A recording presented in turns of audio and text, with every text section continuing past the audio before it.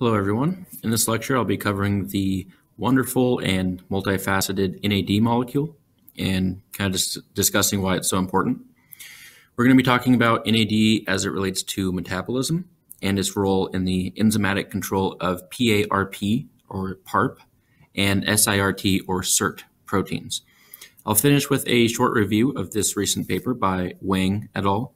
Titled Deletion of NAMPT in Projection Neurons of Adult Mice Leads to Motor Dysfunction, Neurodegeneration, and Cell Death, or Death, published this year. So I hope you enjoy.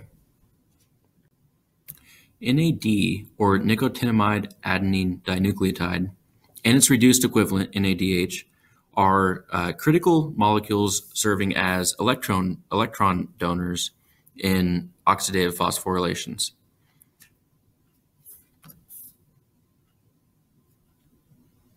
NAD, or nicotinamide adenine dinucleotide, and its reduced equivalent, NADH, are critical molecules serving as electron donors in oxidative phosphorylation, and they're also important as enzymatic cofactors. So remember that reduction is the gain of an electron, which in biology often involves the transfer of a hydrogen ion with it, a proton.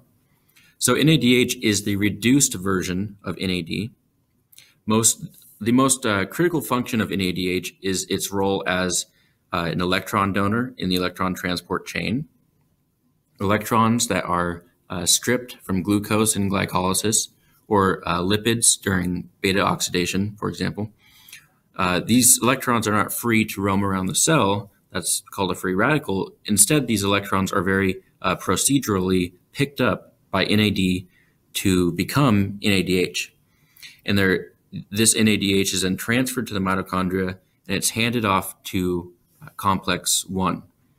These electrons then run through the electron transport chain, and during this process, they pump protons across the inner mitochondrial membrane, and this proton gradient is used to crunch inorganic phosphate with ADP or AMP, and this is what produces ATP. And ultimately, though, NADH is the critical molecule in the production of ATP. So although this is really interesting, it's not actually the focus of this lecture, it's just a little bit of background. So where does NAD actually come from? Well, NAD is synthesized de novo from the amino acid tryptophan and nicotinamide. Nicotinamide is a molecule that is derived from niacin, a vitamin. This de novo synthesis pathway is how NAD gets into the body. It's derived from your diet. Certain enzymes use NAD as a source of ADP ribose groups, which is an important post-translational modification. One such enzyme is PARP or PARP. PARP stands for poly-ADP ribose polymerase. And as the name suggests, PARP catalyzes poly-ADP ribosylation reactions. And in general, these ADP ribosylation reactions are involved in DNA repair and also apoptosis. And again, these ADP ribose groups that are attached onto other proteins are derived from NAD. So in the same way that ATP is a source of phosphate during phosphorylation, NAD is a source of ADP ribose groups during PARP ribosylation. SIRT proteins are deacetylases that are also sometimes they function as mono ADP ribosylases, and they require NAD as a cofactor. And SIRT proteins are primarily NAD-dependent deacetylases. So in order to catalyze the removal of acetyl groups from target proteins, they require NAD as a cofactor. And the specific proteins that are targeted by SIRT proteins are going to be discussed in a second, but suffice it to say, SIRT proteins regulate apoptosis, mitochondrial biogenesis, autophagy, and many other pathways through this NAD-dependent deacetylation. ADP ribosylation and SIRT protein deacetylation converts NAD into NAM or NAM, and it must be shuttled through the NAD salvage pathway in order to be regenerated into a usable molecule. When SERT proteins deacetylate or PARP proteins polymerize an ADP ribose chain, the NAD gets used up and it gets released as NAM. So the pool of bioavailable NAD is constantly being depleted. And NAM resembles NAD enough to where it can function as a negative regulator of the proteins that use NAD. In other words, NAM inhibits PARP and SERT enzymes because it's so similar to NAD. And so this functions as a negative feedback loop that we see in many different biochemical pathways. And in this context, it simply functions to prevent the overactivation of enzymes. Defects in NADH concentration, PARP and SERT enzymatic activity, electron transport chains, and NAD salvage pathway are all intricately tied to neurodegeneration. And this isn't to say that any of these specifically are the root cause of neurodegeneration, but they are frequently implicated.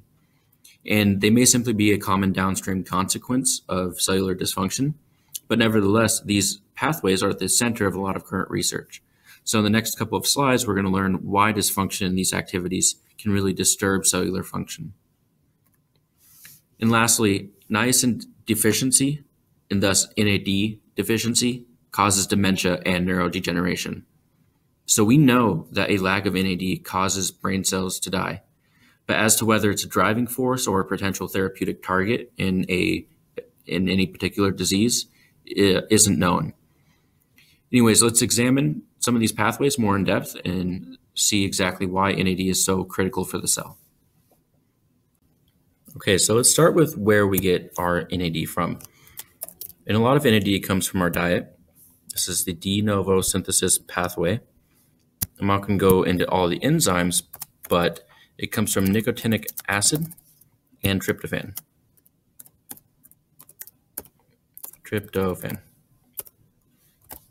So nicotinic acid and tryptophan can be eventually end up forming NAD. And I'm not sure what the specific enzymes that do that are, but we're just going to say it turns into NAD. And NAD is our star player of this pathway. And the main function of NAD is going to be generating NADH. So NADH is key to the electron transport chain. It is the reduced equivalent of NAD, and it provides the electrons that go into generating the proton motive force, which makes our ATP. So NAD is critical to making ATP. And the production of NADH from NAD comes from beta oxidation when we're degrading lipids, or glycolysis if we're breaking down glucose. Also the citric acid cycle. So a lot of our biochemical pathways are going to be right there, and NADH is what kind of comes out of it. Aside from metabolism, however, some other important pathways that NAD functions in, you may recognize these two proteins. We have PARP, mentioned that one, and we mentioned SERT, PARP and SERT proteins. And what SERT proteins do, as we discussed in the last slide, they will deacetylate some protein. So down here, let's say we have a protein and it deacetylates. So SERT proteins are deacetylating multiple different proteins, and this process generates NAM. We talked about that. And PARP proteins also depend critically on NAD. What PARP proteins do is that they take some kind of substrate protein, like here, and they attach ADP ribose groups to it. It's just a post-translational modification. Getting a little bit clustered here, but this PARP protein is adding poly-ADP ribosylations onto this other protein. And this also generates NAM. So the byproduct of both SERT deacetylations and PARP poly-ADP ribosylations are NAM. And NAM inhibits both SERT proteins and PARP proteins. So this is a form of negative regulation. The downstream product of its enzymatic activity comes back around and inhibits the original enzymes. It's an important regulatory mechanism we see in lots of different enzymes. So NAM, other than that, isn't very useful for metabolism.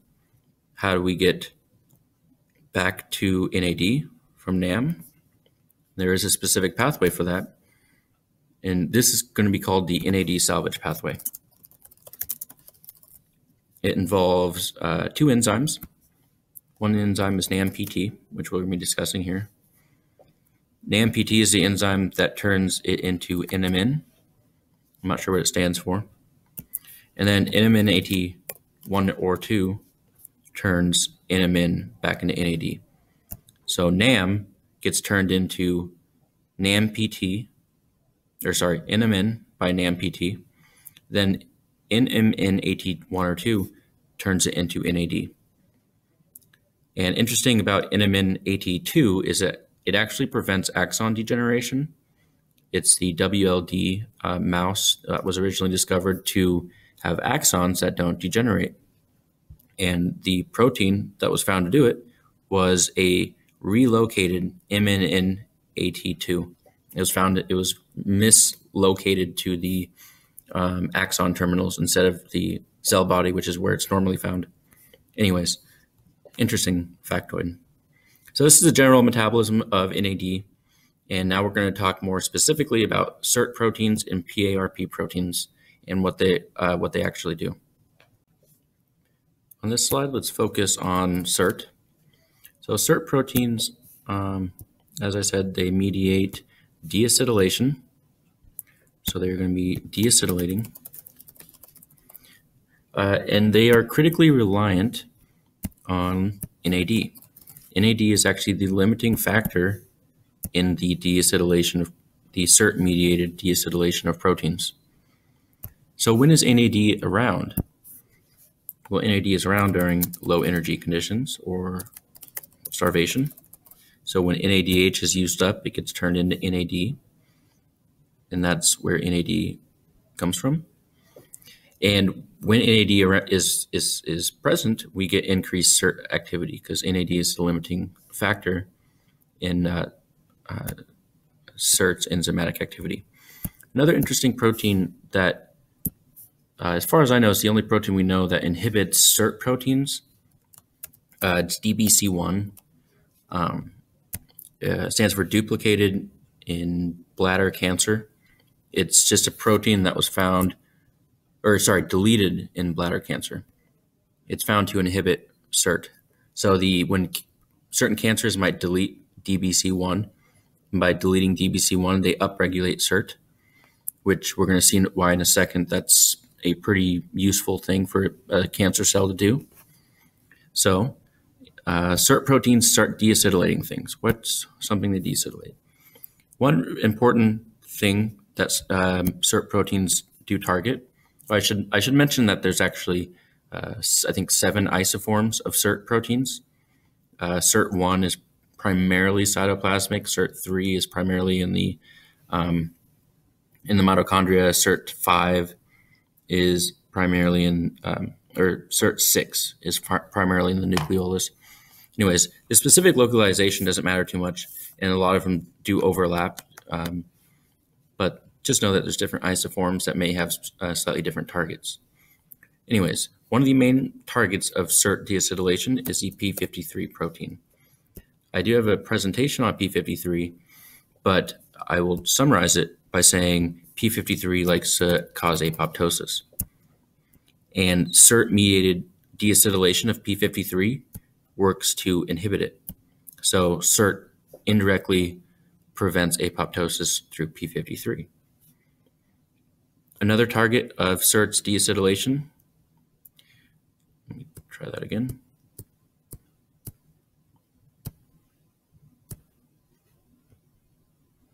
That's weird. SERT-mediated deacetylation also inhibits NF-kappa beta. NF-kappa beta. NF-kappa beta is a protein that's involved in inflammation, and by inhibiting NF-kappa beta, it's indirectly inhibiting inflammation. So NAD, there we go. NAD prevents inflammation by inhibiting NF-kappa beta, which is a transcription factor that leads to the production of pro-inflammatory molecules like IL-1 beta or caspase-1. The deacetylation, another important deacetylation target are ATG proteins. SERT-mediated deacetylation of ATG proteins actually activates them, and SERT proteins lead to autophagy. So SERT proteins, again, are activated during low energy starvation conditions, and they lead to autophagy. That's not a coincidence. You want autophagy to be upregulated when NAD is low. Another important factor that SERT proteins activate is PGC1 alpha. I forget what it stands for, but it's a master biogenesis transcription factor of mitochondria. So it's a transcription factor that promotes the production of mitochondrial enzymes and promotes their replication, and in general promotes mitochondrial health. So again, deacetylation is generally thought of as a good thing in that case. Another factor, PPAR gamma, leads to lipid metabolism. It's another transcription factor that's critically involved in lipid metabolism. And lastly, we all know histones can be acetylated or deacetylated. So they actually can act on histones. SERT proteins can function as our traditional HDACs, histone deacetylases. So it deacetylates histones, which in general will inhibit gene expression. So it depends on the specific gene, but in general, removing the acetyl group will expose the positive charges of lysine or arginine, which will then be attracted to the negatively charged phosphate backbone of the DNA, and that will pull the histones closer to DNA, and it'll make it harder for transcriptional enzymes to get in there. RNA polymerase can't get in there as easily. So this isn't any particular pathway, really. It's just a conglomerate of all the different important pathways that we see SERT proteins mediating. Really quickly, SERT proteins limiting factor, NAD. DBC1 is known to inhibit SERT proteins. It can bind it and inhibit them. When SERT proteins begin deacetylating stuff, they can inhibit apoptosis by inhibiting p53. They can prevent inflammation by inhibiting NF-kappa beta. They can promote autophagy by acetylating ATG proteins. They promote mitochondrial biogenesis through the PGC1 alpha transcription factor. They promote lipid metabolism by upregulating PPARY gamma, another transcription factor, and they influence gene expression by deacetylating histones. So in this slide, we're going to talk about PARP, P-A-R-P. And a lot of the activity of PARP happens in the nucleus. So let's draw our DNA. Say there's a DNA lesion right there. So the DNA has been damaged, some event, and PARP is actually one of the first responders to DNA damage. It can bind to DNA damage, and PARP functions to attach these poly-ADP ribose groups, these chains onto different proteins. And specifically, it does it for many different DNA repair proteins like XRCC1 or BRCA1, BRCA1. And so let's get these. So PARP is going to be poly-ADP ribosylating them. Let's see if I can draw that chain. So this is just a typical post-translational modification that seems to respond or seems to be upregulated during DNA damage. And this process, of course, requires NAD, and it uses NAD in that process as well. And this generates, this can generate NAM. So out of that process, we can see an upregulation of NAM, and NAM can come back and inhibit PARP, or it can inhibit SERT proteins. So SERT proteins are kind of generally thought of as good, right? But generation of NAM through PARP activation can generate high levels of NAM, which can come back and inhibit SERT proteins. And if we inhibit SERT proteins, we see increased, p53 signaling. We see loss of PGC1 alpha. So we see less mitochondrial biogenesis, and we see a couple of other problems as well. But just something to keep in mind. See, PARP activation can also, interestingly, it can generate free PARP chains. This is another poly-ADP ribose group, and they can actually diffuse out of the nucleus, which I thought was really interesting. So this will be our nuclear membrane. And these poly-ADP ribose groups can diffuse out of the nucleus. And when they do that, they like to travel to the mitochondria where they bind a particular protein called AIF. AIF stands for apoptosis inducing factor. And it's a protein that's found both inside the mitochondria and bound to the membrane of the mitochondria. And these poly-ADP ribose chains can bind onto AIF, and this somehow facilitates the detachment of AIF into a mobile form. AIF is cleaved, or it gets away from the mitochondrial membrane, and when AIF is then free from the mitochondria, this apoptosis inducing factor does just that, and go back to the nucleus and promote apoptosis. And that's a process called parthanatose. Parthanatose. It's a type of apoptosis, and again, it's believed to be triggered by low levels of NAD. If NAD is low, it leads to increased of these PAR chains, PAR chains, poly-ADP ribose chains, which can translocate to the nucleus, to the mitochondria, and release these AIF transcription factors to promote apoptosis.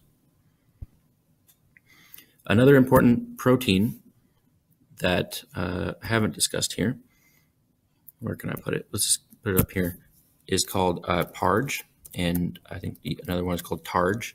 These are proteins that degrade these PARylation chains. So we talked about how these chains are attached onto different proteins.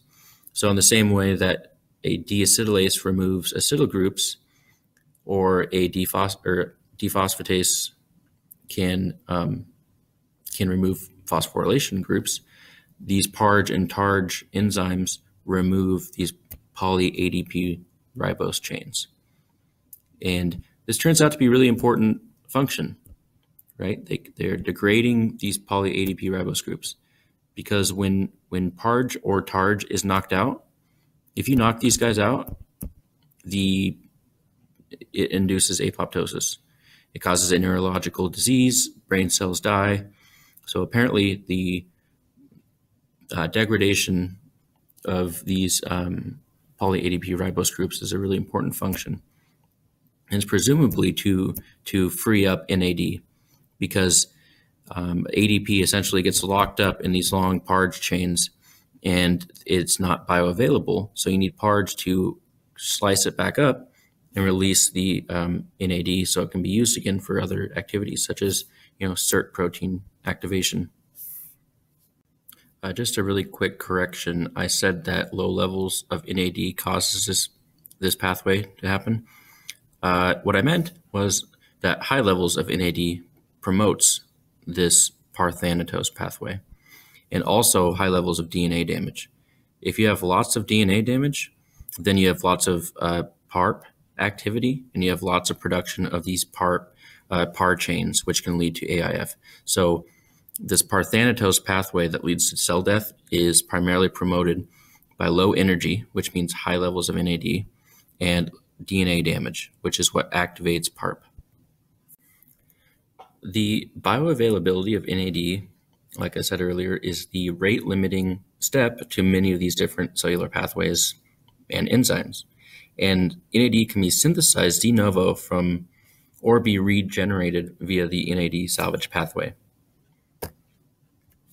Small molecule activators of this NAMPT, which we discussed, have been shown to protect against motor neuron degeneration, but the importance of this pathway for neuronal survival is not very well understood. NAMPT, remember, is one of the two critical enzymes needed to convert NAM back into NAD, the other being NMN-AT. But NAMPT is the rate-limiting step in the regeneration of NAD from NAM. Wang et al., in this paper that we're going to discuss, sought to characterize NAMPT and the NAD salvage pathway in general by examining cellular defects following knockout. So Wang's team took a very straightforward approach where they crossed a mouse with a floxed NAMPT and a mouse expressing Cre under the Thi1 promoter. This is a promoter that's only activated in projection neurons. So the end result is that NAMPT was deleted only in projection neurons of the motor cortex. And it was also an inducible system, which I won't go into the details, but basically is simply Cre fused with estrogen, and it translocates to the nucleus when tamoxifen is administered. Anyways, it's a simple and it's a great approach, and I think it's a great way to examine any particular protein. So what happens to neurons when the NAD salvage pathway is completely disrupted? Well, this is what they found. First, NAMPT knockouts in the mouse motor projection neurons resulted in significant neurodegeneration in the affected neurons. Maybe not surprising, the NAD salvage pathway is important, and this suggests that the de novo synthesis is not sufficient to keep neurons alive. So how or why did they die exactly? Well, NAMPT deletion did not appear to affect the rates of apoptosis, autophagy, mitochondrial biogenesis, mitochondrial fusion, PARylation, or protein acetylation. So if we think back to the previous slides, NAD played a big role in each of these processes, but it appears that cell death was occurring independent of each of them. Instead, it turns out that the loss of NAD salvage pathway was likely inducing cell death by severe energetic deficiencies because the electron transport chain was not working, was inefficient. The electron transport chain without an adequate supply of NAD, and thus NADH, is unable to keep up with the high energy demand of a neuron, and they die. So, although interestingly not via the conventional method of apoptosis, which I thought was a little bit confusing because you think energetic deficiency would probably lead to apoptosis, but apparently not. Not too sure about that. Okay, so what's the big deal? NAMPT deletion causes cells to die. Lots of gene deletions cause neurons to die, right? Well, NAMPT might be particularly important because ALS patients have reduced NAMPT expression. And ALS mouse models are rescued by dietary NMN. So NMN is the product of NAMPT that's picked up by NMN-AT1 to produce NAD. So NAD deficiency due to a lack of NAMPT might actually have a role in ALS in the real world. And so that's how this paper is very applicable to motor neuron disease. So the animal model they're using in this study have a floxed NAMPT gene indicated right here by the F. And they also have a tamoxifen-inducible Cre enzyme driven by a motor cortex specific promoter. So let me repeat that. A floxed NAMPT gene and a tamoxifen-inducible Cre enzyme that's driven by a motor cortex specific promoter. So the Cre is only expressed in the motor cortex, and it's only active when tamoxifen is administered. On the left, we see the effect of administering tamoxifen, on the left, we see no tamoxifen being administered. We see a healthy motor cortex. And on the right, we see the effect of administering tamoxifen, which induces Cre translocation to the nucleus and NAMPT deletion. You can see, so nu N is a marker for neurons, a broad marker of neurons, and you can see the number of neurons is vastly downregulated. So there's roughly half as many surviving neurons in the motor cortex and also the sensory cortex, which is interesting. And there's not any neurons missing in the hippocampus, which makes sense because the promoter is supposed to be a motor cortex specific promoter. So the question now is, how does NAMPT deletion lead to motor neuron cell death? Well, they looked at many different possible culprits, including rates of autophagy, apoptosis, the amount of SERT protein activity, the amount of PARP, PARP activity. But ultimately, what they found was that the rates of mitochondrial respiration were the primary cause of NAMPT deletion-induced cell death. So they performed this, what's called a seahorse assay, which involves placing some cells into a very special chamber that can measure OCR, oxygen consumption rate. Remember, when oxygen is the final electron acceptor in the electron transport chain, so measuring how quickly oxygen is depleted tells us how efficiently the electron transport chain is functioning. And OCR is measured following the administering of all these different drugs, oligomycin, FCCP, rotin 1. And all these different inhibitors are meant to kind of tease out the specific defects in mitochondria, like spare capacity, basal ATP production, proton leak. But what's important is that the OCR is the oxygen consumption rate under normal conditions, which I think is probably the most important part right here. Tells us that the oxygen consumption rate is roughly 40% decreased in NAMPT deleted cells, suggesting that mitochondrial dysfunction arises from defects in the NAD salvage pathway. The authors wondered if dietary supplementation of NMN, the product of NAMPT, could boost the survival of NAMPT deleted mice. So in this Kaplan-Meier, let me move this Kaplan-Meier graph, what we're seeing, this is what's called a survival curve. We see in blue what happens when, how quickly animals die following tamoxifen treatment, which would induce NAMPT deletion. In about 10 days following TAM tamoxifen, almost all the animals have perished. But in red, we see something different. In red is the treatment of mice that are receiving NMN supplied in their drinking water. So that vastly improved their survival following tamoxifen treatment and NAMPT deletion. Next, the authors turned to a more real-world application, looking at the amount of NAMPT in ALS patients. So they performed a Western blot using motor cortex tissue from deceased ALS victims, and they found that the amount of extracellular NAMPT, which are these brighter bands, the extracellular NAMPT is actually upregulated, which to me indicates that perhaps glial cells are sensing NAD depletion and perhaps they're secreting more NAMPT to try and counter the defects. But what's interesting is the amount of intracellular NAMPT. Intracellular NAMPT is decreased. You can see in these lower bands, it's very faint. I just covered it up. But the amount of intracellular NAMPT is downregulated by roughly 50% or so. And so a loss of NAMPT we know from these experiments, can definitely cause mitochondrial dysfunction and cell death.